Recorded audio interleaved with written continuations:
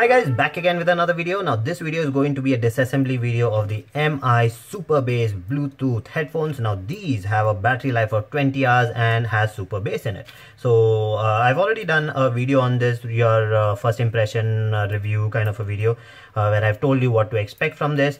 And now, since this is a very different design, I wanted to open it up and then show it to you how it actually looks like from here, this entire part. We'll try opening up this part also. I can't see a screw here, but it might be under there. So let's go ahead and open it up and then see how it looks like. Now the entire thing, the entire assembly, the mechanism is over here on the right hand side. So we'll start with the right hand side. First of all, we'll have to remove the earmuffs. Now to remove the earmuffs, now these are different designs. So you basically have to pull them out like this. That's it. Slowly. Don't put too much of pressure and it comes out. So there are these 4 cutouts over here, so it goes in accordingly. I'll show you how to put it back later on. Okay, let's remove the other side also, just for fun. Okay, keep that aside. So that's how it looks like. Those are the 4 screws. So let's open that up. You'll need a star screwdriver for this.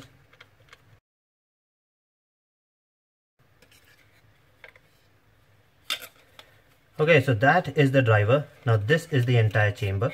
Now you see it's a very different design. Now even though the earphone is actually that big, but your entire speaker system is just this part, this much.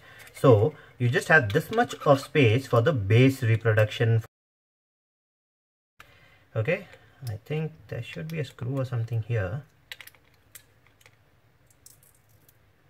Yeah, there's a screw here, so we'll have to remove that to get into the electronics. Okay, we'll open this up. Okay, just make sure you remember where everything goes back. That's where people have problems, where you remove things but you do not know where to put it back. Okay, now to open it up, I'll have to remove this. Now this cannot be removed till the time the gum over here is moved. Now if I remove the gum from here, then I'll have to make sure that when I assemble it back again, I put a rubber based gum over here so that it blocks that hole. Okay, so I broke the wire. Anyways, we'll put that back again. I'll have to solder it back. Let's keep that aside. So that's how it is over here. Now we'll have to open it up from here. This entire thing is one piece. So to open it up, you'll have to remove this part. So let's go ahead and remove that part.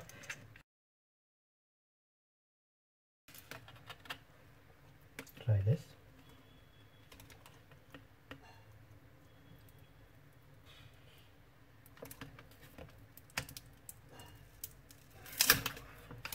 Yes, there are screws. Okay.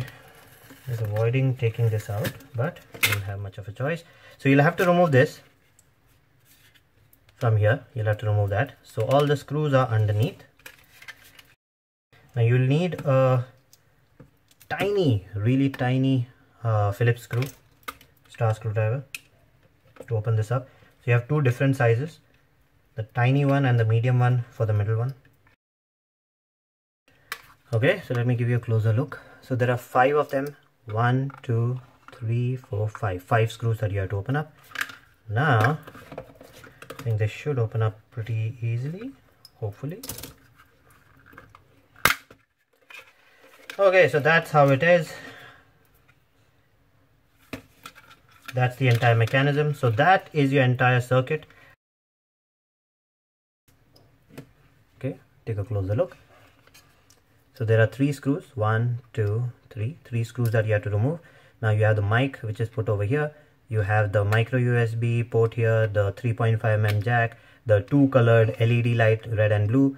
You have the power button, the volume up, volume down, volume up button over here. So let's take this out.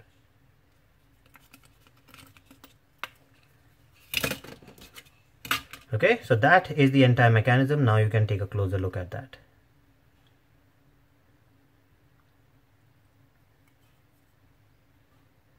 Okay, so pretty plain and simple. Now it looks like there was a lot of space. Actually, if you look at all this, there's a lot of space, but that space was not utilized properly. Now, ideally, the amount of space they had, if they would have changed the design a little bit, they would have been able to make better, deeper bass into it. It does have bass, it does have super bass, but I'm not a big fan of this kind of bass. I like the low end bass better. That does not hurt my ears that much. So that's basically it, how to open it up. I will go ahead and reassemble it back again. I'll have to solder the earphone part also now, because I pulled it out, so I have to solder the earphone part. Now when you're soldering it back, make sure you put the red one to the red one, and if you do not have a red, you'll always have a silver. So that's the golden rule. Now you have to remember, even if you're not able to find out which is the positive, you'll always be able to find out which is the negative out of it. So this is the now over here you have a silver and you have a colored one. So the silver one is your negative, the colored one is your positive. So positive is the red over here, so you have to solder it over there. So that's basically it.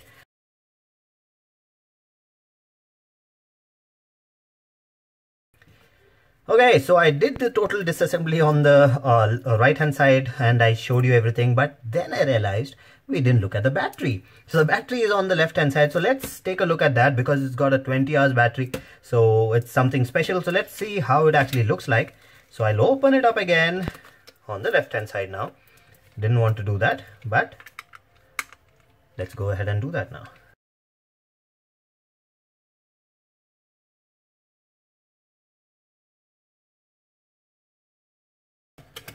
Okay, so that is how it looks like from inside.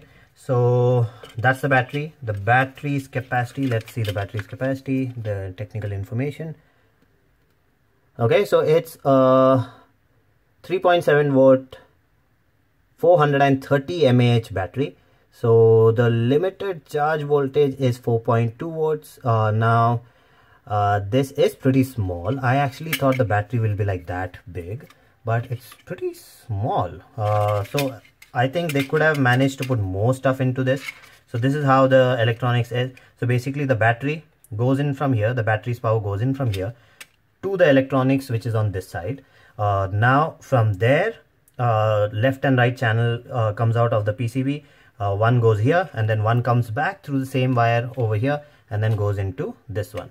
So it's a regular normal design. That's what you actually see in most of them, but very cleverly executed.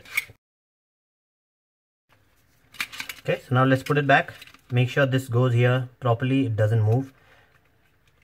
And now we put this part back, align it properly, done, aligned,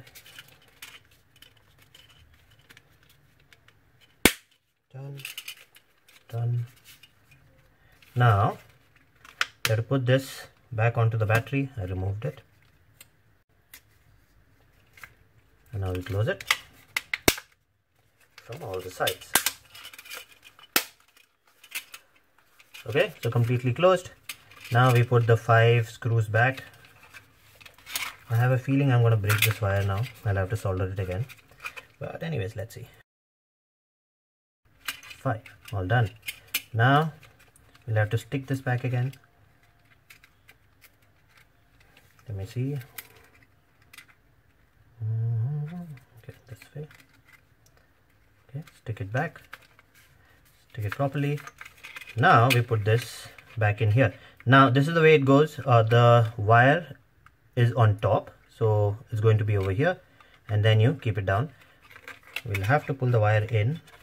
It's hanging out too much. Okay, we pull it in, and then keep this there like that. Now we put this.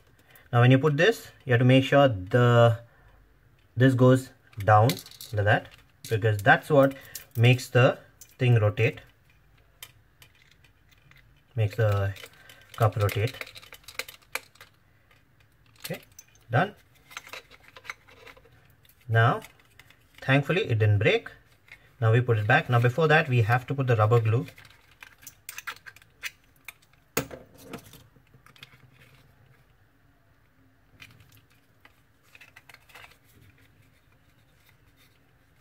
Oh wait, we haven't put this, so we have to put this back, and then we put the cup back again. Done. Okay, done. Now let's see how to put the earmuffs back again. There's a technique to it. Now you see these three small circles over there, the cutout. Now you have to put this like this. One cutout done, put it in, then choose the second one like that till the cutout. Done. Now the third one. Now the third and fourth side, you'll have to pull it a little. Done. And now the last one. Pull it up, make sure it aligns, slowly let it go in, and that's it. It's done. So that's how you put the earmuffs back again. Okay, so that's how you disassemble the MI Super Bass wireless headphones. Now it was not that easy. This area was not that great to open. You see that now this one has a little bit of space. The first one that we opened, that has a little bit of space because we didn't know where to open it up from, so we tried it from here without removing the screw. So anyways, now we know. So now you know how to open it up, how to fix it. Now since this is all plastic, it will leave a mark, so it is best if you use a very thin prying tool. So you get the prying tool. The problem is I'm in Pune right now. My entire prying tool and set is in Bangalore, so I'll be going there now, so I'll get that. So that's how you open it up. If you have any doubts how to open it up, how to put it back, any doubts at all, do let me know. I will make a video on that. I will comment. You can actually ask me any questions in the comment, or send me a Facebook messenger message, or contact me on Instagram or whatever. I have a lot of subscribers on my Instagram and Facebook profile, so I keep communicating with them through that. So that's it for this video. If you like the video, please subscribe with the like button and do comment, and I'll see you again with another video. Bye bye.